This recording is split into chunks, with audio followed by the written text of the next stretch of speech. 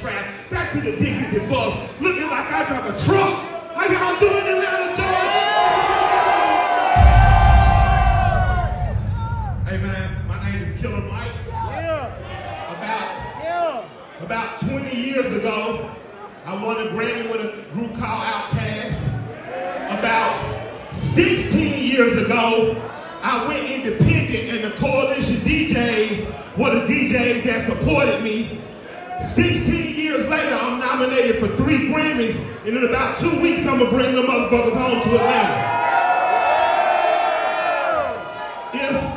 If it had not been, and I want y'all listening because y'all the next wave, if it had not been for the Coalition DJs and the artists that was in the room helping each other, I wouldn't be standing here. So I want to say thank you to the Coalition DJs, and I want to thank every single artist in this motherfucking crowd, because you guys keep Atlanta going.